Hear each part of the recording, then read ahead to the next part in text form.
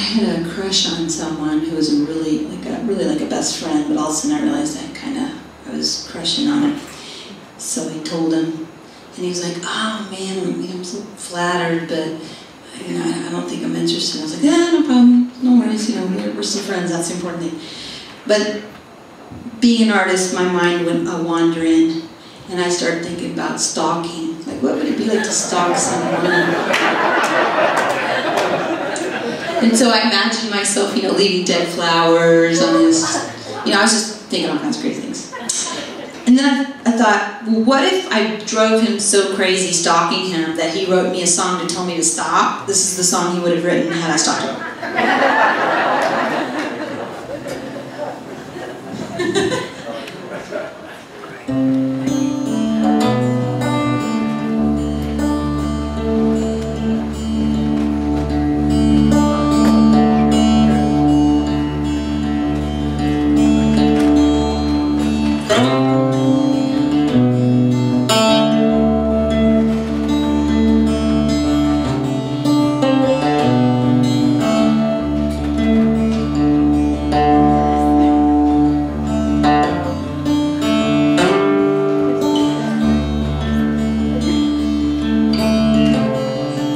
I didn't want a river,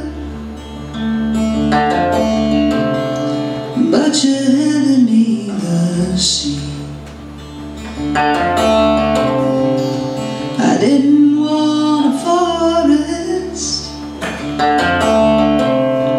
but you chopped down every tree. I didn't want these blue skies, but you shot down every bird. I didn't want these questions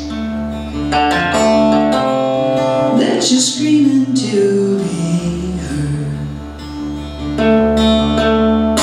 And the distance between stars is the distance between our hearts, and the difference between runners in a race is a moment of grace.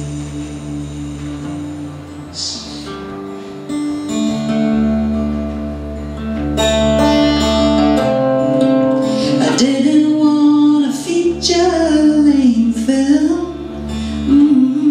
I said a preview would do. But somehow you convinced me to sit here in the dark with you. And you carry this hole in your heart. You expect me to fill it on the double, but I can't carry more than myself. Oh, my own shit and shovel. And the distance between stars